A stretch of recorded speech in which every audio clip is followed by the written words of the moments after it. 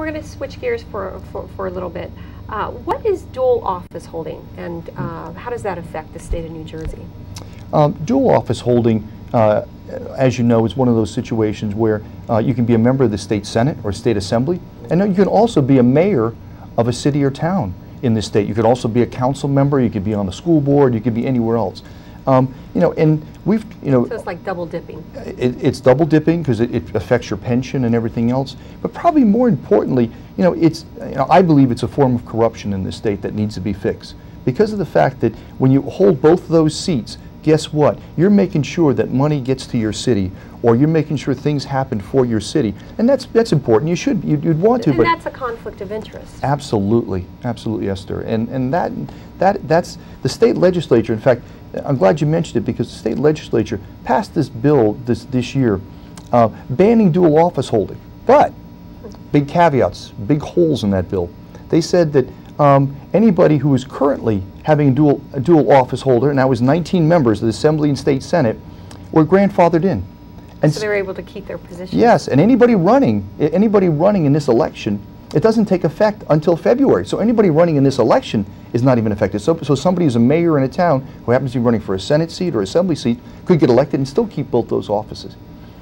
So are they paid double, or I mean, obviously there's the conflict of interest, but the money issue is a factor too, I would suspect. Tell us a little bit that they get two incomes, or? Mm-hmm. Yeah, in most cases they're getting two incomes. They're getting paid twice, which feeds into their pension for the future, for their retirement in the state. They got a state part of the state pension fund.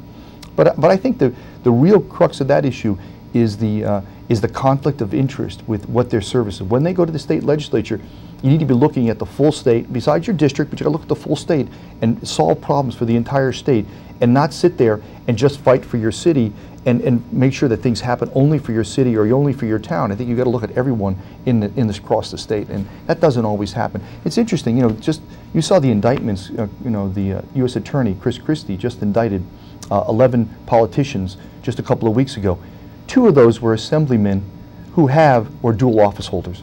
What a surprise, you know. So it reinforces the fact that we need to fix that, amongst other things of corruption. There's a lot of other things in New Jersey that still need to be fixed on the corruption, and I don't believe the state Senate, state Assembly have shown the guts to go fix that problem.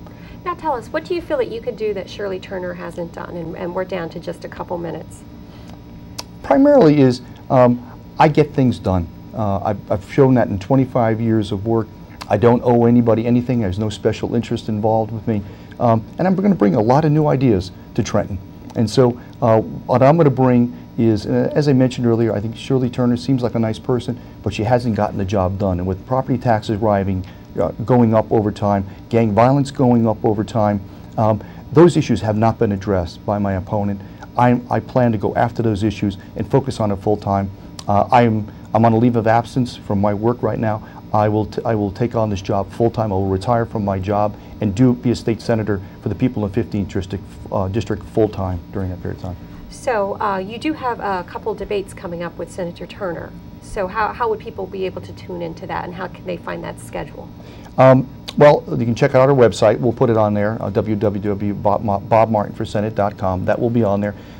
Senator Turner has agreed to debate.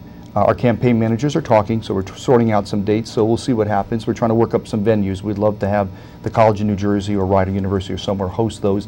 League of Women Voters has talked to us, so we're trying to work out something with them. But it'll be on our website, and we'll get it out in the press. All right. Well, thank you for coming on, Bob Martin, and sharing your viewpoint. And thank you for watching. I'm Esther Mills.